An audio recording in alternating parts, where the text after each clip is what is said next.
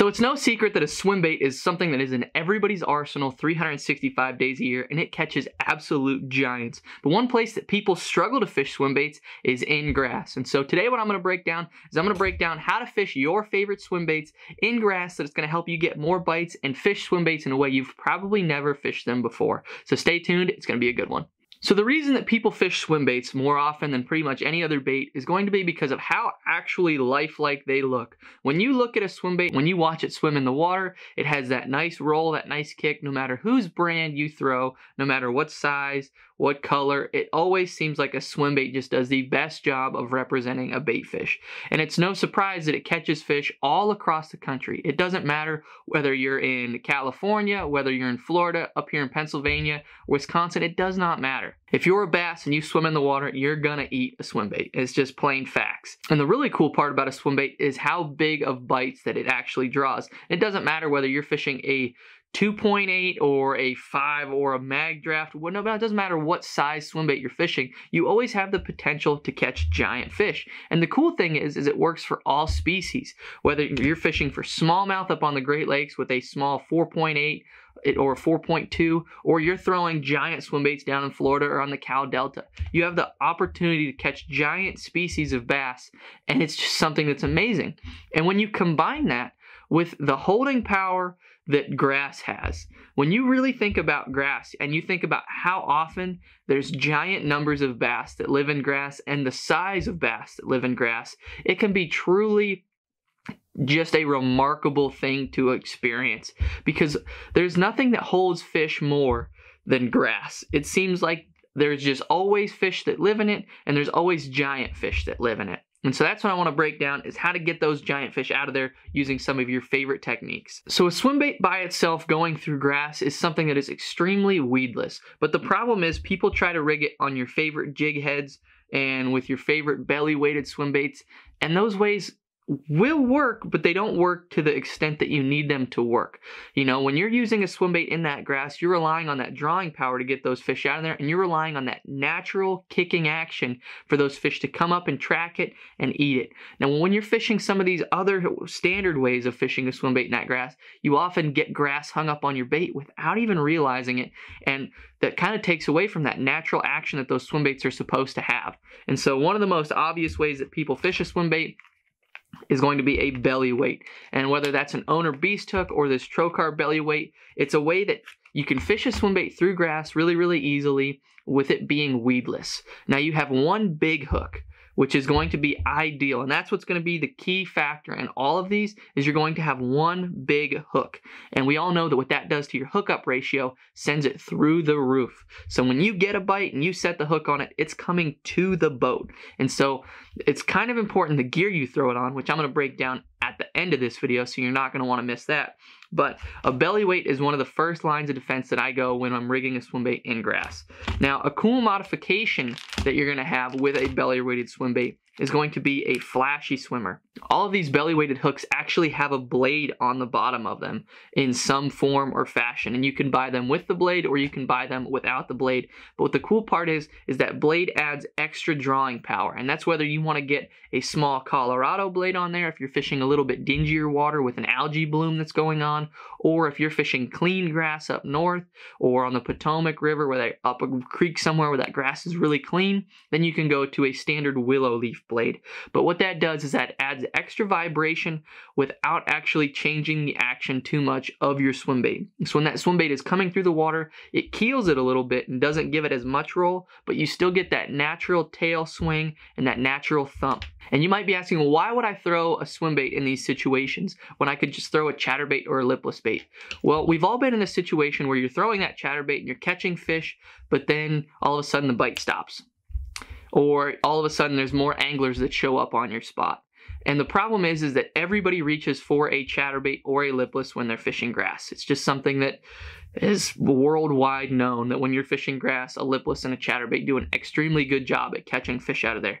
And so the reason that I'm breaking down the different types of weedless swim baits is because it's a way to get bites behind people and to get bites in a crowd when those fish have really shut off, or the conditions change, it slicks off a little bit. This is just a way that you can go back through those areas and still get a ton of bites while still giving yourself the opportunity at catching absolute giant fish. And so the next way that I want to talk about rigging it works when you're fishing extremely heavy cover, and that is going to be a Z-Man chin locks. It's the same thing as your standard screw-in heads, like you've seen with the last two options that we've talked about, but the way that this chin locks work, if I can get this package open, but the way that this chin locks work is it has lead actually up on the nose of the bait, which actually comes out and protrudes a little bit and gives it a heavy stop, so you won't have the opportunity for your swim bait to fall off or to rip out of that screw lock, which is something I know every single one of us have had. So when you rig it up, now you're going to have an extra line of defense against that swim bait sliding down your hook, and so that way you can fish it through thicker cover a little bit easier and still get those big bites and still actually be able to fish it through there. One of the off-the-wall ways that people don't think about rigging a swim bait is actually Texas rigging a swim bait. This works really well when you're fishing it in extremely thick grass, when you're fishing a grass flat on the Potomac River or Florida, or when you're not actually able to reel it through there, but you still want to have that natural presentation. You can actually just use a quarter or 3/16 ounce or half ounce and just Texas rig your swim bait. This way, when you're fishing it through there, you can still cast it out and just kind of worm it through that grass. And that way you'll still get your kick, you'll still get that natural action, but you'll do it in a way that nobody else, I guaranteeing you, is fishing a swim bait. And so you're still gonna get that same big bite aspect with that thumping tail through there, but it's just gonna be a different look. When everybody else is throwing worms and all these different creature baits and whatnot, you're gonna be throwing the most natural, lifelike presentation through there. And so that's really gonna be an added bonus when you're fishing around a lot of people. Now, probably my favorite way to fish a swim bait through grass is actually putting it on the back of a swim jig. This is a 6 Sense Divine swim jig right here. It has a screw lock on the nose of it, so it's going to have that extra capability of holding that swim bait on there, but it just gives it a bulkier presentation coming through the water, and with that weed guard, it actually makes it fairly weedless. I throw this a lot in Florida, and I throw it a lot when I'm fishing shallow grass that you can still reel a bait through. And it is something that you get some giant bites with, and it is something that I rely on when I know a chatterbait and a lipless have been overfished through an area, because you don't have any vibration really other than the tail kicking, and you don't have any rattles in there. And so it's a natural presentation that I can change the shape and the style of, whether I want to make it black and blue, I want to make it green pumpkin to represent some bluegill, or I want to fish a white one to represent a shad spawn. If you have a little bit dingier water, this is going to do a great job at making that bait stand out a little bit more and actually get you some bigger bites when you're fishing through that grass. Now, as promised, I want to talk about the gear that you're going to throw this on a little bit. You need to take your favorite swim bait gear and beef it up.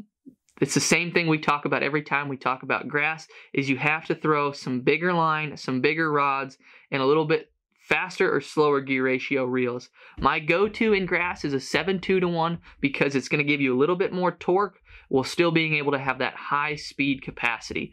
But what I'm going to pair a lot of these baits with is going to be your braided line. This is P-Line TCB braid.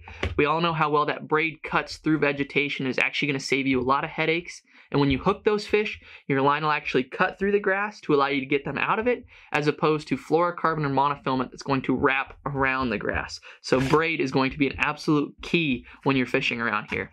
The one thing you can do is do braid to a fluorocarbon leader. And I wouldn't recommend going below 20 pound, because once you get below 20 pound, you're getting into that breaking strain. Because like I talked about at the beginning, grass holds giant fish no matter where you are across the country. And so you can obviously scale this depending on where you're at and the size bites that you know you have the max potential to get. If you're fishing river fish, river smallmouth for grass, or in grass, then you can downsize it to like 30-pound braid, maybe a 10 or a 12-pound leader. But if you're fishing somewhere you know you have the absolute opportunity to catch giants, I would be going 50-pound braid to a 20 or a 25-pound fluorocarbon leader. But you really just have to know what size fish you're getting it into. But the same thing is going to apply to your rods, is you have to beef up your rods from your favorite swim bait gear. I typically like to throw my swim baits if I'm fishing open water smallmouth or just open water fishing a swim bait on a 7.4 moderate action swim bait rod, you know, medium heavy.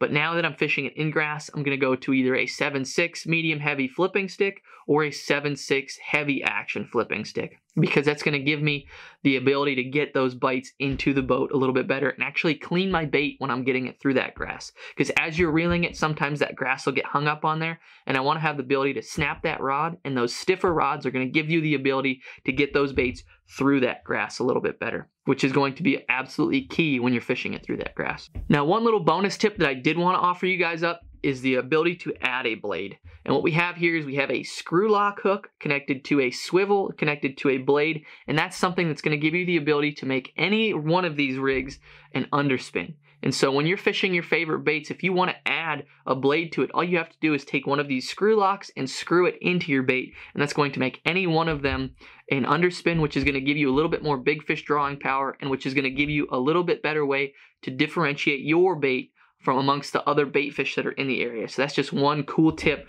that you're going to know about. So another bait that a swim bait really pairs well with when you're fishing it through grass is going to be a crankbait. And that's a bait that most people do not fish through grass.